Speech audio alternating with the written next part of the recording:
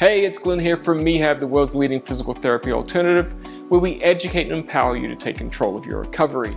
In today's video, we're going to talk about the diagnosis of plantar fasciitis and why you've probably been misdiagnosed.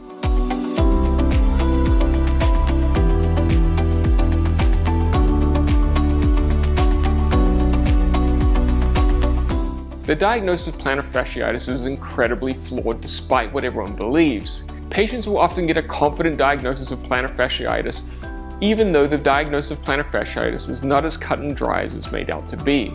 Often for diagnosis, palpation is used for one of the assessment tools. The problem with palpation is that it provides no clear indication on structure. There are a number of tissues on the bottom of the foot that all can produce pain. Pain in and of itself does not always mean that there's tissue damage. Often a provider will come along and they'll palpate the bottom of your foot and press right in the base of your heel, and if you get any tenderness there, they'll say that you have a heel spur or the start of plantar fasciitis. But pain in the bottom of the foot alone is not enough. The bottom of the foot is incredibly sensitive, so digging around on it, even if you go and get a massage like, oh, that's really tight and that's really sore, has no bearing on anything. All that it does is tell you that that's a painful area to press on. But you can also create pain in any area by pressing on it. So pick a spot in your body where you have no pain. If you dig into that muscle or dig into that tissue as hard as you want, eventually you're going to stimulate pain. That doesn't mean that there's any damage there, and you don't have any pain unless you're pressing on it. One of the most commonly used diagnostic tools is the X-ray. People will often get given an X-ray when they come in with plantar foot pain, and if they identify a heel spur on the X-ray, they'll associate it with plantar fasciitis. The problem with heel spurs is that they appear in people that don't have any symptoms. Even surgical removal of heel spurs has shown no reduction in symptoms for patients. In general, heel spurs are considered irrelevant. Another big problem with the diagnosis of plantar fasciitis is the instrumentation and standardization of the testing procedure, and there is none. And why is that a problem? Without standardized instrumentation and procedures, we can't make a generalization about those studies. In order to have an accurate baseline, we all need to be starting from the same point. Part of the problem is that the plantar fascia will change thickness based upon the position of your foot.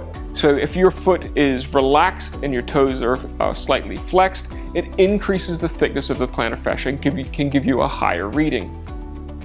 If your toe or your foot is slightly dorsiflexed, what will happen is we'll tense the plantar fascia and make it look thinner than it actually is. So without having a standardized procedure, we're going to get massive variances in the measurements of these thicknesses and the tension within the plantar fascia. Other forms of imaging include ultrasound and MRIs. Part of the problem with ultrasound and MRIs is that we're looking for slight changes in the thickness of the plantar fascia. We're looking for heel spurs, we're looking for increased swelling or tears in the plantar fascia. Unfortunately, all those symptoms also show up in people that don't have any pain. So if you have abnormalities showing up in people that don't have pain, and you have abnormalities showing up in people that do have pain, how do you know which is causing pain? Well, the problem is that you don't. Another problem with using imaging is they'll often measure the thickness of the plantar fascia and make a diagnosis based upon that. The standard measurement for having plantar fascia is anything above 4 millimeters of thickness. The images that we get from MRIs and ultrasounds are not that clear. We're not talking about 4K resolution here. We're looking at tiny differences in plantar fascia thickness to make the diagnosis of plantar fasciitis. Here's an example. I have two stacks of papers here. One is 3.5 millimeters high, one is 4 millimeters high. 4 millimeters high, you have plantar fasciitis. 3.5 millimeters high, you do not. It's almost impossible to see a difference between these two, even up this close. The 4 millimeter threshold used for the diagnosis of plantar fasciitis is just a number that's used. There's no actual real research or basis behind it, it's just one that they've always used because that's the way that they've always used. The other issue is that thicknesses over 4 millimeters have been found in people without any symptoms. So thickness alone cannot be used as a criteria for plantar fasciitis.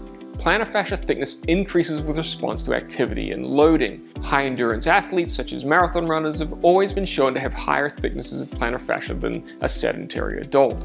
Another problem with imaging is the interpretation of those results. The person reading those results has no idea who you are and what your symptoms are. They can make no clinical correlation between what they see on the imaging and what your symptoms are.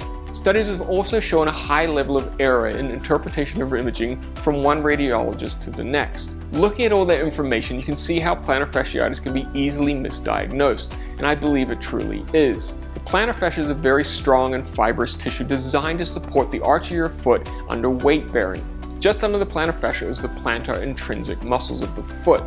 They're so close in proximity, as I mentioned before, that they're very hard to separate. They are not designed to support the weight as the plantar fascia is, and are much more likely to be the cause of symptoms. In our next video, we're going to talk about why it takes people so long to recover from plantar fasciitis.